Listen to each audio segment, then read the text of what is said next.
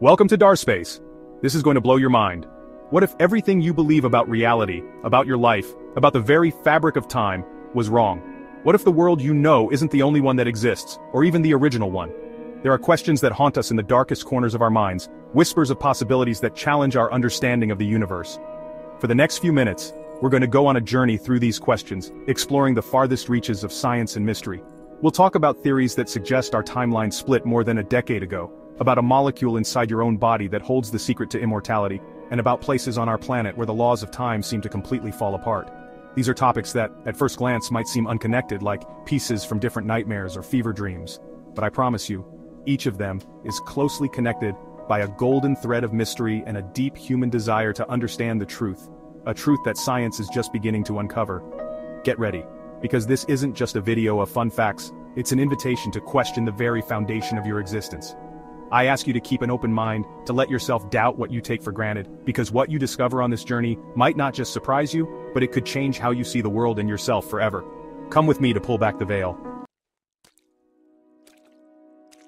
The year 2012. For many it was a year of doomsday prophecies fueled by ancient calendars and a growing shared fear. The world, we were told, would end. But December 21st came and went. The sun rose, life went on, or did it? What if the end of the world wasn't a bang but a whisper, a change so subtle we barely noticed it, like a note changing in a universal song? This is where one of the most fascinating and unsettling theories of our time comes from. The theory says that in 2012 humanity, or maybe the whole universe, went through a huge event that basically ended our reality as we knew it. It wasn't an asteroid or a nuclear war. The cause, according to this idea, might have been something we created with our own science, the Large Hadron Collider, or CERN. This huge machine, built to uncover the secrets of the Big Bang, might have done something more. It might have opened a door. Imagine for a moment the power that's let loose in the heart of CERN. Tiny particles, the basic building blocks of everything, are sped up to almost the speed of light and smashed into each other. In those crashes, for a split second, the conditions of the universe at its birth are made again. But what else is made in that mix of pure energy? The theory suggests that in one of these crashes, a tiny black hole or a strange space-time event was created that pushed us off course. We didn't die in the usual way. Instead, our shared awareness was moved without us even knowing, to a parallel reality. A reality almost the same as ours, with the same people, the same places, the same history, almost. Because in this new universe there are small flaws in the system. Small differences, mistakes in how things connect that show something isn't quite right. It's an echo of a world that no longer exists. This event has been named the Mandela Effect. The name comes from the common belief that Nelson Mandela died in prison in the 1980s, a memory shared by thousands of people that is, however, historically wrong. He died free in 2013. Is it just a simple mistake of shared memory, or is it proof that in the original timeline he did die in prison? Think about the details of your own life in popular culture. Do you remember Pikachu with a black tip on his tail? He never had one. And the Looney Tunes logo? Many would swear it was spelled Looney Tunes. It's not. And the man with the monocle in the Monopoly game? He never existed. They are small details, yes, but their lasting presence in the memories of millions is what is so unsettling. Skeptics call it making things up, the brain's tendency to fill in gaps in memory. But for those who believe this theory, it's much more. It's the leftover proof, the signs of an earlier reality that are leaking into ours. They are the ghosts of a world we left behind, reminding us that our home is no longer what it was. We are living in a copy, a slightly changed version of the original. What if the world really changed in 2012? And what if that strange feeling you sometimes have, that sense of déjà vu, that feeling that things aren't as they should be, isn't just your imagination? Could it be a deep feeling, a cell memory that we don't quite belong here? The question makes us look at the world with different eyes. Science, through quantum physics, tells us that the idea of many universes isn't just science fiction.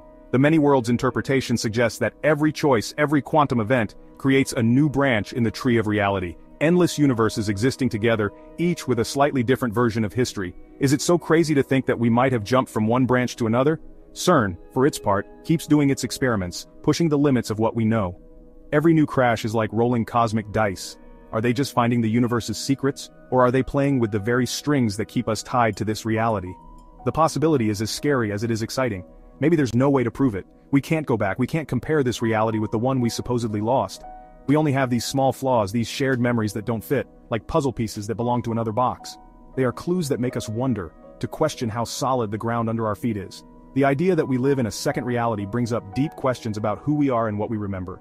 If your memories aren't completely trustworthy, who are you really? Are you the same person you were before 2012, or are you a copy with memories put in from another you? The line between what's real and what's remembered becomes dangerously blurry. So next time you remember something differently than it is, stop for a moment. Don't just brush it off as a simple mistake. Ask yourself if it could be something more. An echo, a ghost in the machine, a whisper of a world that was once ours and that maybe, somewhere in the huge multiverse, still is. Since the beginning of time, humanity has dreamed of an elixir, a fountain of youth, a philosopher's stone, anything that could stop time's relentless march on our bodies. We've looked for immortality in myths, in religions, and in legends, but what if the answer isn't in some mystical place or a magic formula? What if the key to endless life is right now, inside every one of your cells? Science has shown us an amazing secret, a biological mystery that changes how we understand aging. At the ends of our chromosomes, like the plastic tips on shoelaces, there are structures called telomeres. Every time one of our cells divides to fix our body, to keep us alive, these telomeres get a little bit shorter.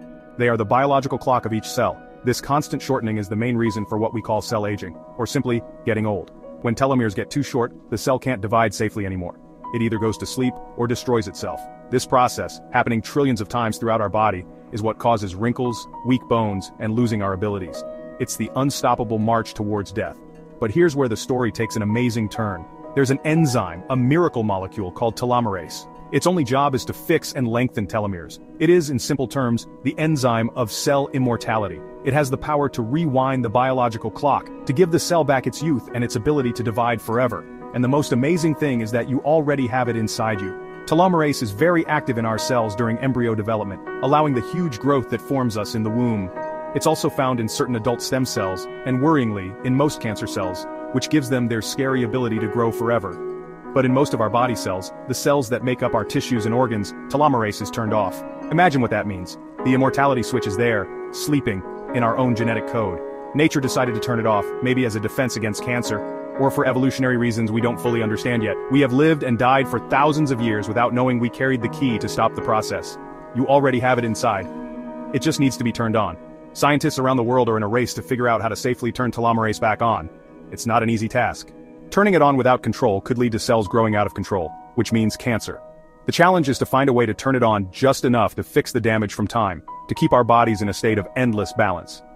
Let's think about what this means. It wouldn't just be about living longer but about living better. To reach 100, 150, or 200 years with the energy of a 30-year-old. Age-related diseases like Alzheimer's, osteoporosis, or heart disease could become things of the past. It would be the biggest change in the history of medicine and humanity. But this power comes with huge philosophical and ethical questions. If we could live forever, what would it mean to be human? Our society, our relationships, our idea of time, everything is built on the fact that we will die. Getting rid of death would change the very core of our existence. Who would get this technology? Only the rich? Would we create a new class of immortal people? The mystery isn't just scientific but also about our very existence. Why did nature give us this tool and then hide it? Is it a leftover from an earlier state of biology, or a promise of a possible future? Some researchers think that certain habits like deep meditation or a special diet might slightly affect telomerase activity, which could explain why some people age much slower than others. The search to turn on telomerase is more than just scientific research. It's the modern version of the search for the Holy Grail. It's humanity's attempt to control its own biological destiny, to go beyond the limits nature put on us. It's an act of rebellion against death itself. Every day, in labs around the world, small steps are being made.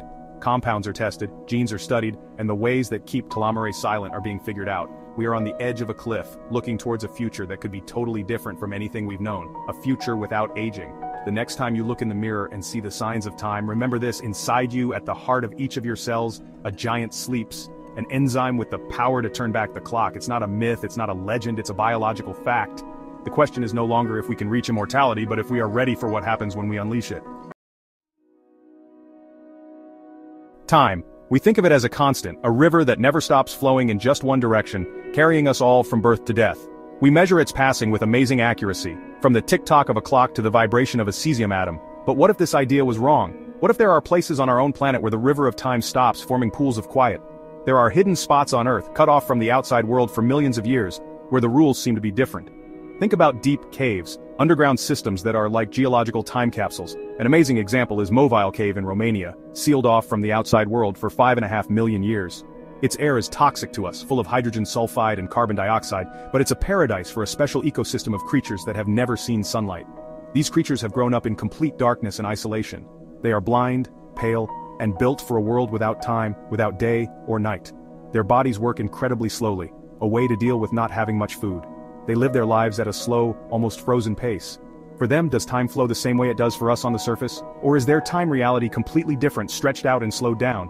Now let's take this idea even further. There are stories, often just legends, about explorers and adventurers who go into far-off places and have strange time issues.